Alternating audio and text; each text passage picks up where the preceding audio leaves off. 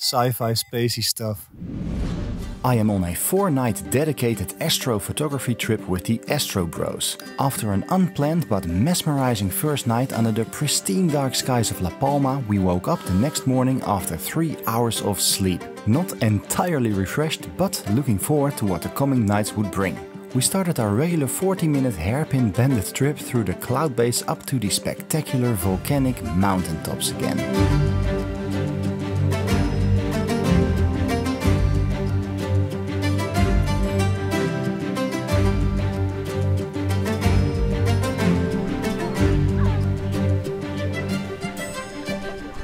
Good afternoon, welcome back to the channel. Welcome to day number 2 of our La Palma trip with the Astro Bros. We are now at Pico de La Cruz. We are scouting possible compositions. Koen is checking out some more precarious ones than we are, but still looks pretty good. Last night we had a pretty good night. We had 3 or 4 hours of sleep max, but we're still feeling good. We're feeling refreshed. Especially we're feeling enthusiastic about the night. It's again crystal clear. The views are insane here. Just looking forward to the night. So let's see what compositions can be ahead.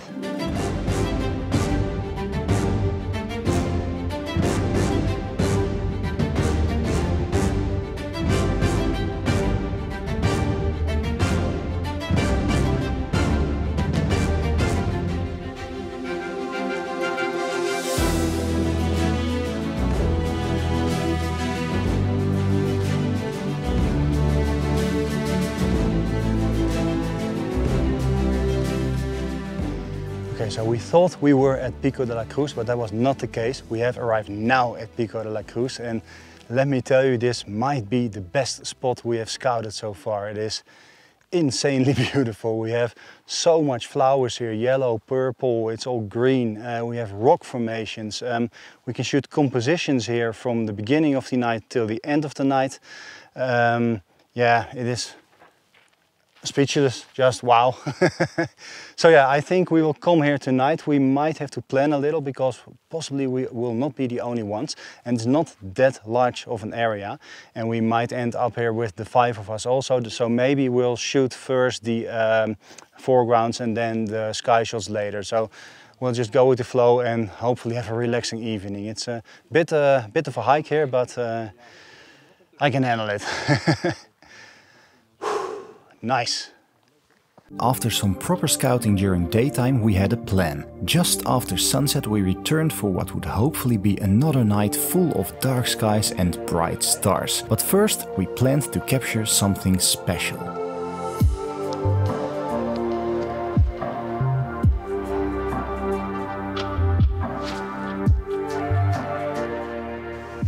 Good evening and welcome back to Pico de la Cruz, or the sort of mountain before Pico de la Cruz. Behind me I think you can see the ridgeline, or it's actually there behind me, where the telescopes are.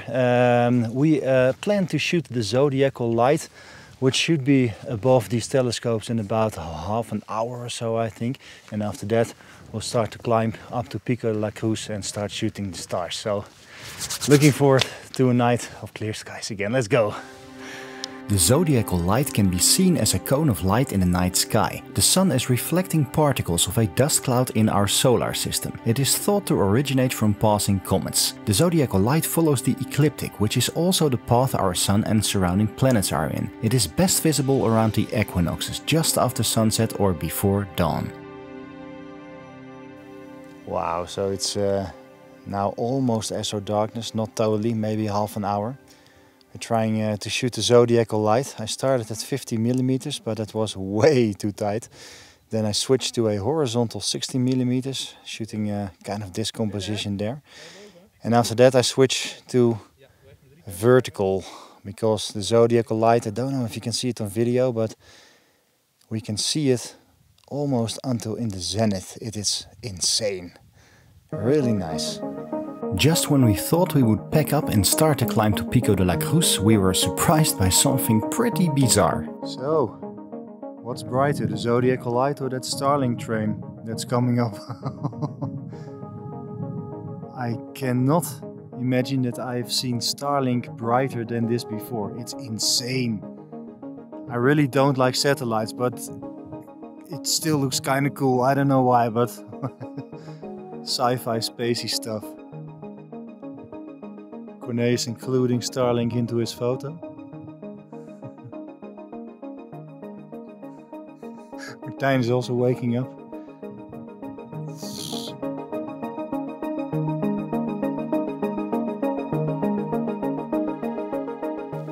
So there is a collaboration between Corné, who is shooting Martijn there at Pico de La Cruz. Martijn is silhouetted there, and you can see row of Yuki rising there, and Martijn is running back after this, and he's going to shoot a deepscape at 135mm, I think. So yeah, really curious how that shot turns out. Super cool idea.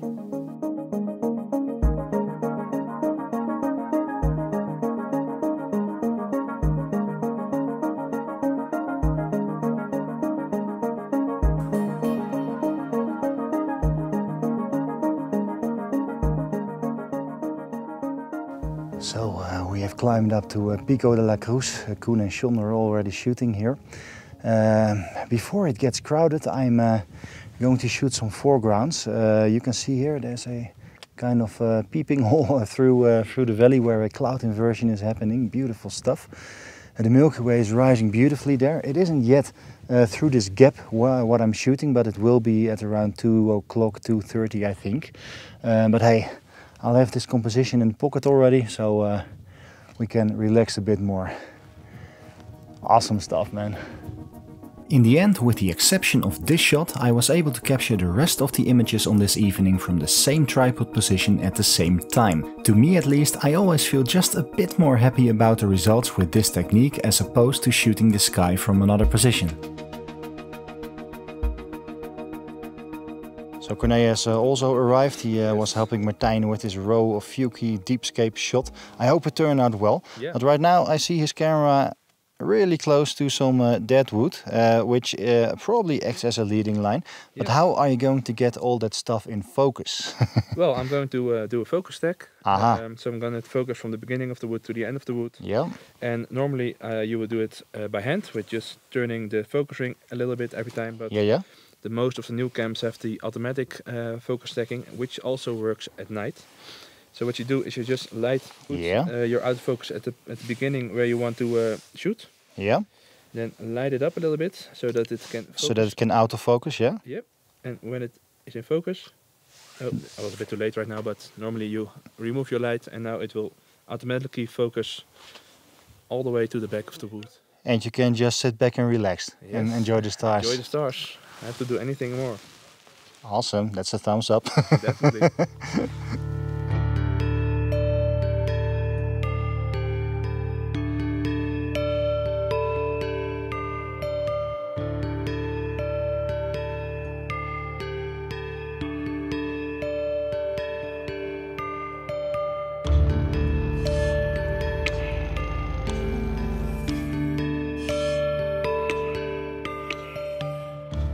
So we are a bit puzzling here because we are now with 5 people here at a very small area. So we have to communicate really well if someone is shooting a foreground of 2 minutes, for example, or in this case, if I put on that red light so that I don't shine into Martijn's foreground shot, etc, etc. But hey, with a bit of puzzling, there are a lot of compositions to be had here.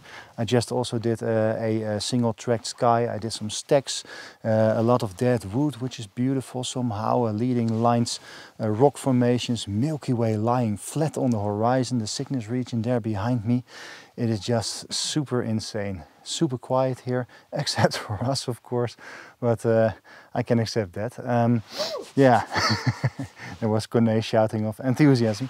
I'm going to put that light out again and see if I can make some extra b-roll without my video lights on. So beautiful stuff, as I've said a lot, I think, in this video.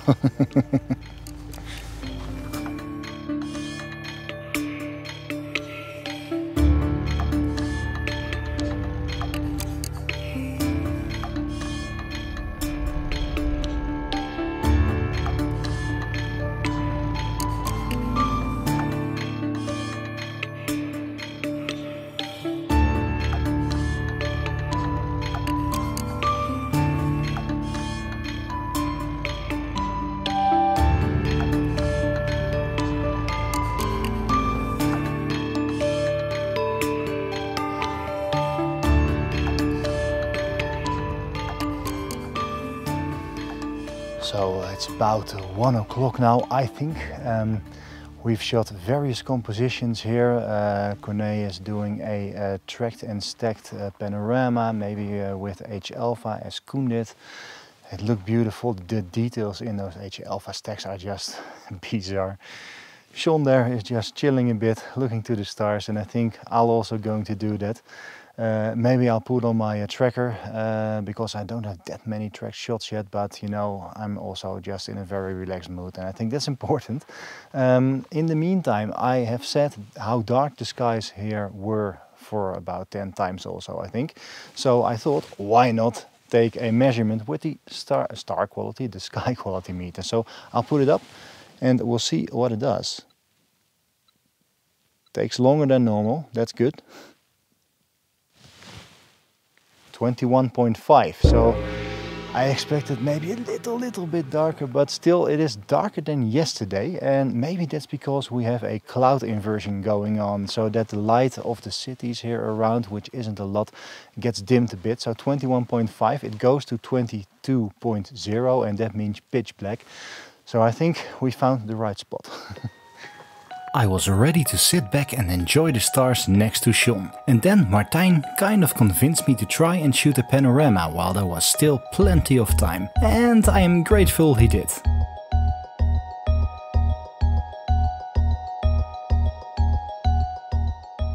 So I've arrived at the top of Pico de La Cruz. It's the rock formation.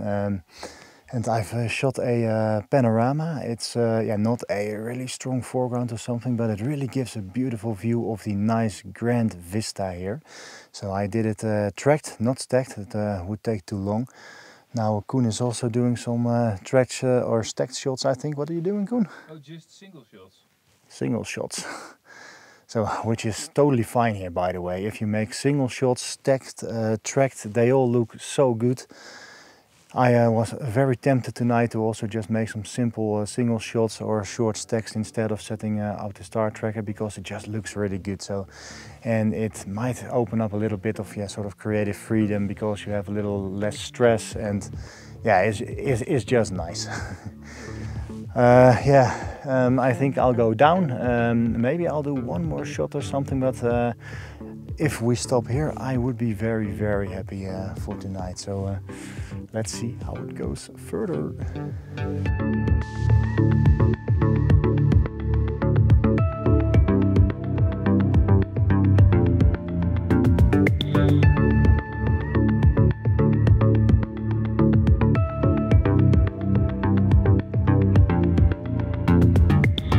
Okay, so as you can see, we are about to pack up and leave the Pico de La Cruz and go back to the car. We've had a fantastic night, I think, really relaxed. It was a bit puzzling around in the beginning, but we got used to it because we were with 5 people at a pretty small location. The advantage, I think, of a small location is that you can just stroll around, really get to know the area and also take the time to relax, which was really good tonight. So night 2 of La Palma, I think big success. On to night 3. Thank you guys for watching, and I hope I'll see you on the next one. Bye bye.